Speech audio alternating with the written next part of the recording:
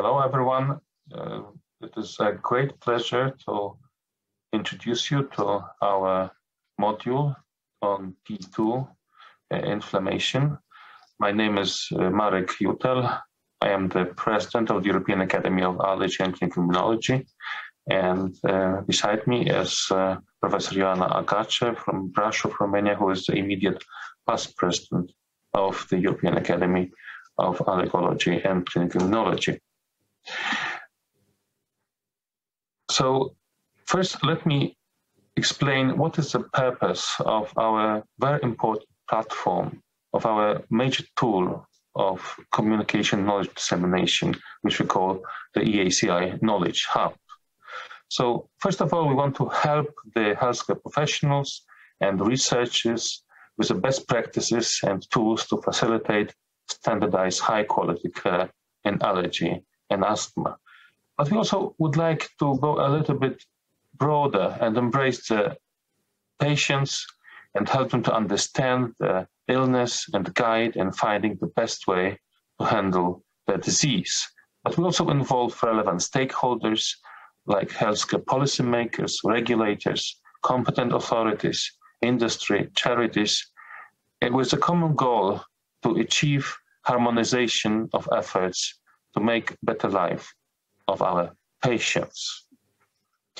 So, Ioana, please tell us a little bit more about how this T2 module was developed and how it can be utilized by our users. Well, first of all, Marek, thank you for the kind introduction. I would say that we expand a little bit on the educational purpose of EAACI. We started some time ago with this goal of implementing what we called purposeful education. Can you let us know what do we mean by that? Because this educational module that we are implementing is fitting perfectly this model of purposeful education. So, yes, this purposeful education seems to be simple, but it is not as simple as it sounds. There are a lot of objectives here. The teachers themselves should have sense of their own most important goals and understand of how they make meaning of them. They should have a vision that can provide inspiration and motivation. The teachers should sense they are making a positive difference in the lives of their students. And that's what we would like to achieve with these new tools and with our most modern modules that we entwickel and deliver, that we develop and deliver to you. So let us understand that any given matter can represent many different meanings, but there is no matter without meaning and no meaning without a matter. So finally, the individual growth of a student is fostered and the potential for purpose development is promoted. Thank you, Marek. So I think that these are very nice. This is a very nice frame for developing the Knowledge Hub, which is the new educational platform of EAACI. Can you tell us a little bit more in depth about its structure? Yes, this is quite a complicated structure as it was developed to simplify what we deliver and bring together all our existing platforms. So at the first glance, it is complicated, but once you start to utilize it, you will see that it's a very simple and very useful and easy to use tool. So this Knowledge Hub is to offer a high-level access to expertise in allergy and asthma by providing specialized events or on specific allergy and asthma topics that connect doctors, researchers, patients, and also other stakeholders. So what are the services that we provide? Please move a little bit more to make it visible. So this is networking, advocacy, education, scientific research, and support for our members. So we put the major emphasis on networking. We provide huge opportunities, huge possibilities for networking and socializing and connecting all the stakeholders. Then advocacy, of course, we will use the content And this networking possibilities, idea exchange and development of new approaches for advocacy reasons, and we will embrace a lot of stakeholders, including the politicians of the European Union. This is also a very important tool for education. We will embrace here the complete e-learning platform with complete curriculum for people in training, undergraduate training, postgraduate training, and also provide for the established researchers and clinicians the most updated knowledge. Scientific research, this will be covered by media library that will be easily accessible through the Knowledge Hub. And of course, this will facilitate development of new ideas, exchange of data, and foster publication of relevant papers. And of course, support of our membership, which is by my EAACI platform already, so this will also be incorporated into Knowledge Hub. But we believe that through this networking, constant access, forming of discussion groups, meeting the experts, our members will be much better served. And next one. So now you see this a little bit complicated structure as it is now, that we have a number of different platforms that are accessed either directly or through our website. And Knowledge Hub will integrate all these tools and make it a very easy, accessible platform. As I said, please move a little bit forward. This will be also integrated with our website, and you can access either through the Knowledge Hub or through the website. And with this, you will have one landing platform to reach to all our resources. So this is not only e-learning, but you can also get information if you prepare to our knowledge exam.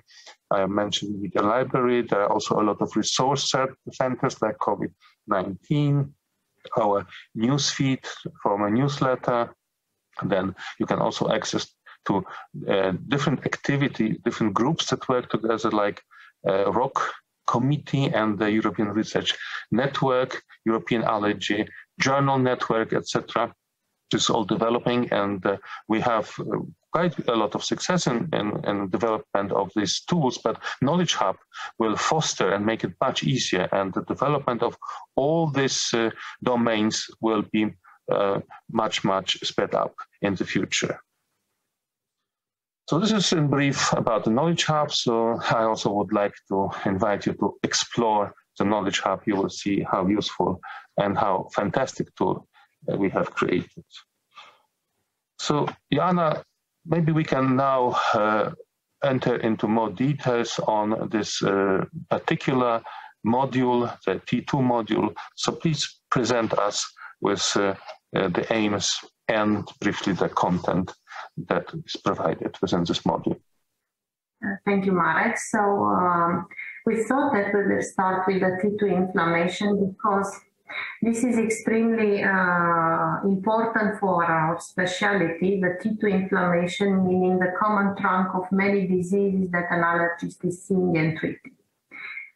The interactive, as you have heard, is to offer an interactive. This is very important for us to listen to our learners, e-learning and blended resource, because we will also have some hands-on training, aiming to improve the diagnosis and the management of T2 disease, as it is a long-term condition starting in childhood and evolving into adulthood.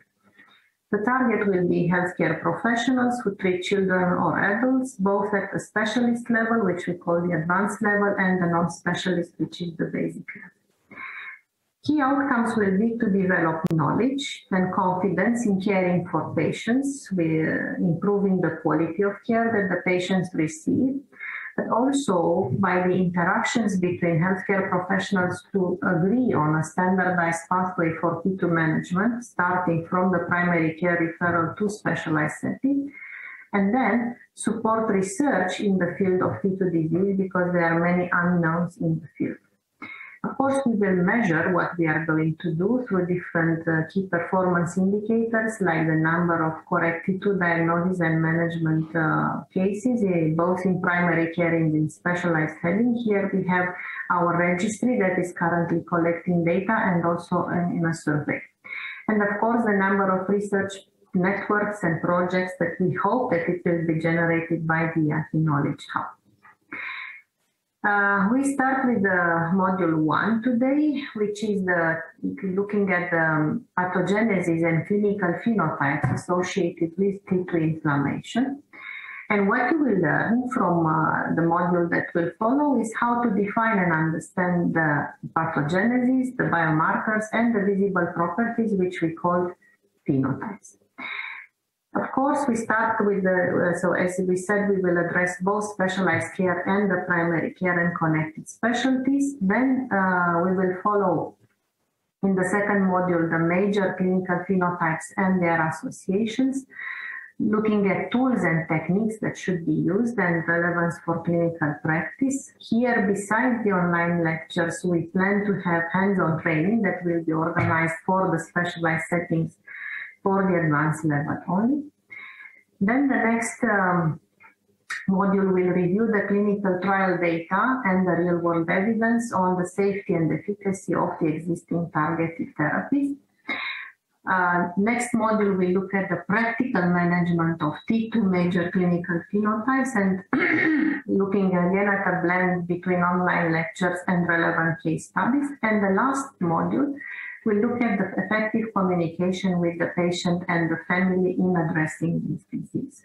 Now, what we are inviting you to immediately access is the submodule, which is focusing on submodule 1 for specialized care.